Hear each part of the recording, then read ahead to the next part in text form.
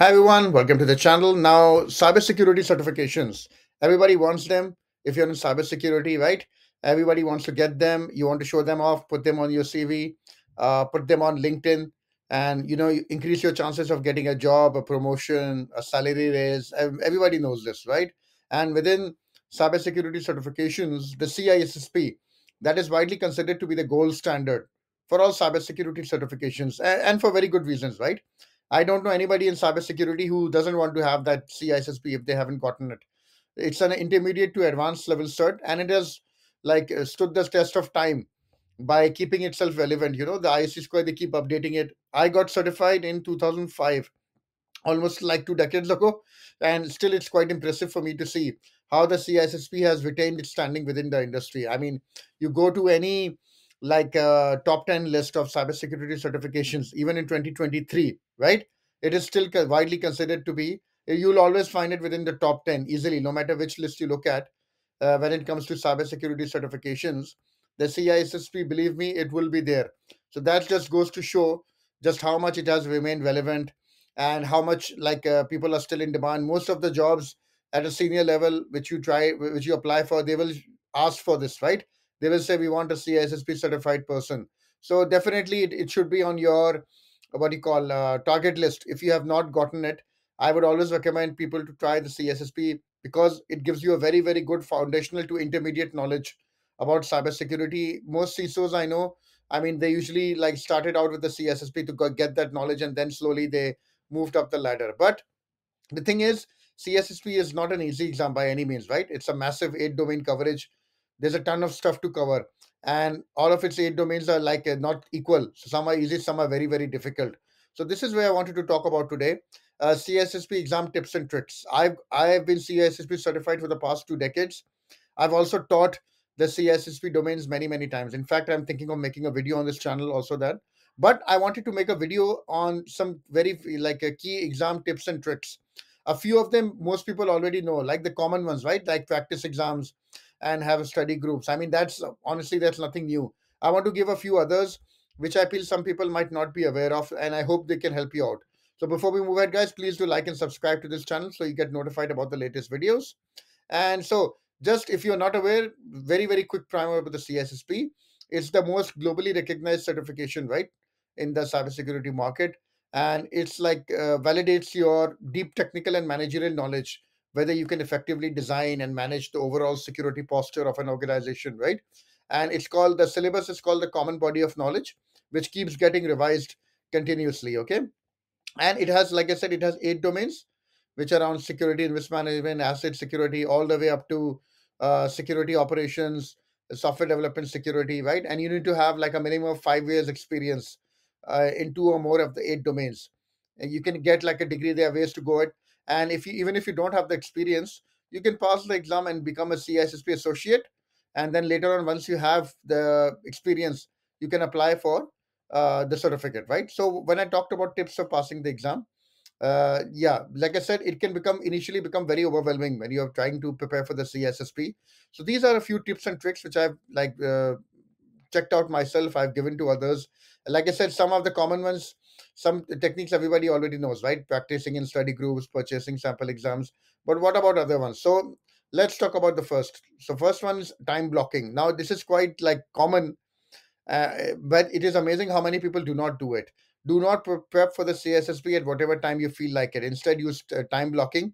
Use an app like Google Calendar and block a specific time you feel you're most active. Block that time and do not allow anybody to disturb it, right? Close away all the extra tabs on your phone and lock away that phone, okay? Close that extra tabs on your browser. This allows you focus time. We can absorb the most amount of information. So it is, like I said, it's quite incredible how many people I know, they just study whenever they feel like it, whenever they feel they have active time. I would recommend, just like you have meeting invites on your work calendar, right? And you have to be there at that specific time. Block a time on your calendar. Use something like Google Calendar is completely free.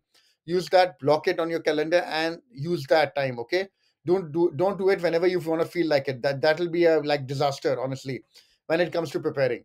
So that was the time blocking rule. The other one is the 80/20 rule. Now, the 80/20 rule, if you're not familiar with it, that's like a business rule. I'm not talking about that one. The 80/20 rule is Like in business, 80% of your like outcomes or profits depend on 20% of your inputs. That's not what I'm talking about here. What I'm talking about is here, it means that you should spend 80% of your time on practice exams and just 20% reviewing the material. So many people I know, they do the opposite.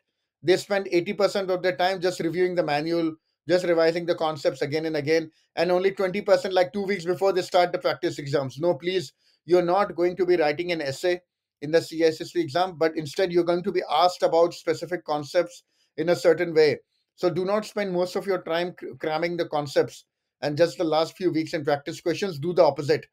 Do a quick review of the journal, and then, believe me, start the practice questions as early as you can.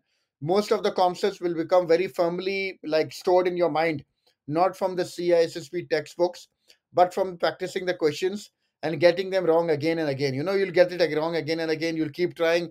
This is the best way. You will understand how the questions are structured within the CISSP, how they come. And believe me when I said this will help you a lot, and this will very firmly ingrain the concepts within your mind. What else? Teach the CISSP concept. So this might seem strange. You might be saying, "Hey, I haven't passed the CISSP yet. How can I teach it?" Well, you won't believe. I mean, a lot of times this may seem strange, but passive reading gets very boring after a while. Okay, instead of just ingesting CISSP concepts, go ahead and actually teach it to someone. Teaching rather than reading makes the concept permanently stored, and there's nothing quite like teaching a concept and then making someone else understand it. It is very very difficult to forget something after you've taught it. Find out which topics you're getting difficulty at, right? Like encryption, like, I don't know, application security, and go ahead and teach that. Believe me when I say you will not forget it. Okay. And it's not just about going ahead and teaching somebody. Like, you don't have to go to a workshop. You can even like make a YouTube video, uh, like just one-on-one teaching to somebody. Make a Udemy course, whatever is easier for you. Don't worry, you're not about thinking about making money right now, right? It is just about preparing. But believe me when I say teaching is one of the best ways to permanently learn this. Four, using chat gpt. Now this might seem like, again, chat gpt, a lot of people use it the wrong way, and a lot of people are now backlashing against the chat gpt, saying it is overrated, it has been surpassed. But ignore that. Chat gpt is still as awesome as ever, and it can be an extremely powerful tool for prepping up your exam.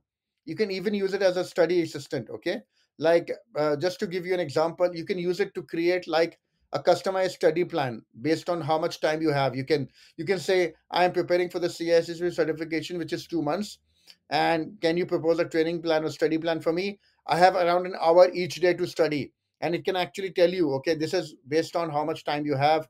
You can actually use it like this. Okay. So this is very, very powerful. You can actually use it to create a proper study plan, and you can go as detailed as you want, right? You can, like, just an example of what I showed you. You can even say, can you break it day wise? So it'll actually break it down for you day by day, which you can put in your time blocking, the one I showed. So this is very, very powerful chat GPT. And you can also use it for explaining CSSP concepts that you're having difficulty with. You can ask it to break it down into simple language. Sometimes I've seen CSSP textbooks, they make things way too complex, and ChatGPT can be a great way to simplify these things. So engage in dialogue with it.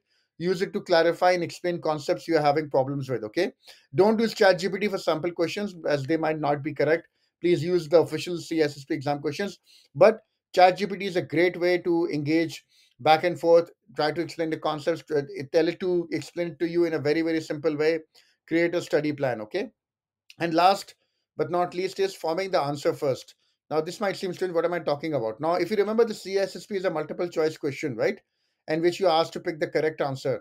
Some questions can be very tricky, because if you've ever like done the CSSP or some other exam, they ask you what is the most like correct answer, what is the least correct answer. So in that particular choice, uh, everything is correct and everything is like incorrect, but you have to find which is the most incorrect. Okay, so this is where formulating the answer might help you, because these questions can be quite difficult as all the answers are correct, right?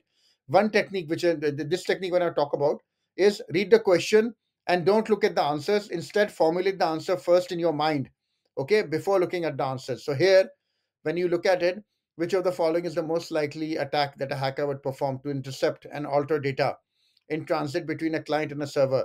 Now, your most likely reaction would be to go to the answers and try to find which is the most correct one, right? Don't do that. In fact, just don't even look at the answers.